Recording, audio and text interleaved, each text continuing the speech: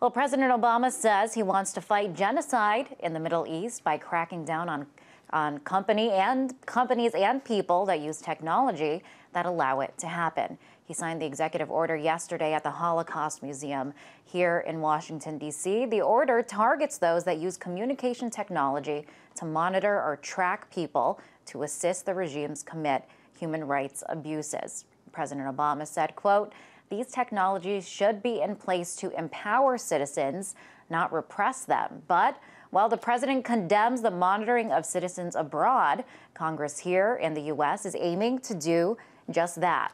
The controversial cybersecurity bill, known as Cispa, is up for a vote this week, and critics say it violates internet freedoms by allowing companies to hand over private information to the government in the name of cybersecurity. So, is this a case of do as I say, not as I do? Declan McCullagh, correspondent for CNet News, is here to weigh in. Hi, Declan. So first, want to talk about the timing of this executive order. President Obama signs it just before Congress is up to vote on this bill, Cispa, this bill that would limit internet freedoms and expand the ability of companies and the government to monitor internet users. Could this be seen as hypocritical? Well, there are a lot of different moving parts to any large government, and the U.S. government is no exception. The timing of the House floor vote that's going to happen on Friday on the House cybersecurity bill is because it's some sort of National Cybersecurity Week, so that explains the timing. I don't know if it's hypocritical, but it is a bit jarring. I mean, if you say that let's keep the internet free overseas, it'd be nice to keep the internet free here as well. I'm not saying the U.S. is the worst offender. Many other, maybe even most other governments are worse. But what the Cispa bill would do is it would let U.S. internet companies, telecommunications companies, open their networks to the National Security Agency, to the military, and trump every privacy law we have on the books in the process. And more on that controversial bill that is up for a vote this week. Ron Paul is one of the handful of lawmakers that is speaking out against it. Here is what he's said about this bill. Encourages some of our most successful internet companies to act as government spies, sowing distrust of social media and chilling communications in one segment of the world economy where Americans still lead. Proponents of Cispa may or may not be well-intentioned, but they unquestionably are leading us toward a national security state rather than a free constitutional republic. So, Declan, I want to get your reaction to that, equating this bill to allowing companies to act as government spies. Well, here's the way Cispa works. And you can check out the House Intelligence Committee's website for the reasons they want to do it this way. I'm not going to make that argument right now. We don't have time. But what it does is it says you have all these privacy laws in the books. You, AT&T, you, Verizon, you, Facebook, might have confidential or sensitive information about your users. Maybe it's email, maybe it's telephone or internet communications. And in general, the cops can't access that. The FBI can't access those without a wiretap order or a court order or something similar. And so what Cispa does is it trumps that. It says these internet companies, can turn over this information to the feds because it might help in some cybersecurity purposes. And so you could fix this law in a few ways, or propose law in a few ways. You could say, well, we're going to only allow this to be handed over to non-NSA agencies. We're only going to trump these specific privacy laws, but allow these other privacy laws to be on the books.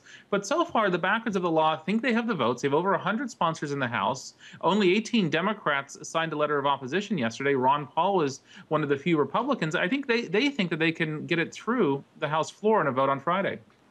And so, well, there are some critics to this, and what they say is that it is exactly what you just said right there, that there's a lot of the language in this bill is very broad, and it would expand powers to reach much farther than perhaps what is intended. So what do you think the chance is that the bill is going to pass as is? Pretty good, actually. I think this is a case of the opposition happening probably a little too late. We didn't really see the petitions. It's now over 700,000 people signed it. You didn't see these letters being circulated until late last week, early this week. And sometimes there's momentum developing in opposition to Cispa, but you need more time. And I just don't think they have enough time to derail this in the House. On the other hand, there's the Senate and it's hardly clear that it's going to get through the Senate this year, especially if it becomes seen as controversial. It's interesting that you say that this is going to pass because a lot of people compared this bill to PIPA, and we saw the outrage over that. We saw a lot of companies participating in this internet blackout to put pressure on Congress to not pass these laws, and they ended up dropping it because of the public opposition. Why haven't we heard the same amount of outrage over this bill, Cispa, which many say is even worse than PIPA?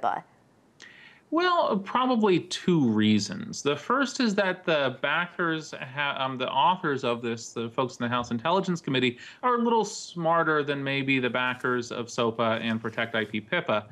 They have made some modest changes in response to criticism. The word intellectual property was in there. Now it's not. There's still vague language that accomplishes the same thing, but that's one thing they did. The second is that what defeated Protect IP and SOPA in January was an alliance between civil liberties groups, advocacy groups, libertarian, conservative, liberal groups, and Silicon Valley. It was the tech companies fighting Hollywood. Now you have a lot of the tech companies, most notably Facebook, and pretty much every trade association on board saying, we like this bill. So then if you're a member of Congress, you see all these technology groups on board and Facebook saying, we love it. What are you going to do? You might actually believe them. You might have signed on.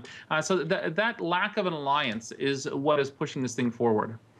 And do you think that there's anything that citizens can do, kind of a last-ditch effort to try to prevent this from passing? Because so far we haven't seen the same opposition. Yeah, the same kind of opposition just hasn't happened. 700,000 people signing a petition is not the same as over 10 million people who participated in the SOPA and Protect IP or PIPA protest in January. I mean, there's an order of magnitude difference here. What can you do if you don't like this bill? Then groups like the Electronic Frontier Foundation, EFF.org, have petitions you can sign, ways to contact your members of Congress. I mean, if you like this bill, you hate this bill, you want to weigh in, you contact your member of Congress in the House of Representatives, and that's the way to actually make a difference. And also look up online to see if they're a co-sponsor of this bill by checking on thomas.llc.gov. All right, Declan, thank you very much for coming on the show. We will, of course, follow the developments on this bill and how it plays out in Congress. That was Declan McCullagh, correspondent for CNet News.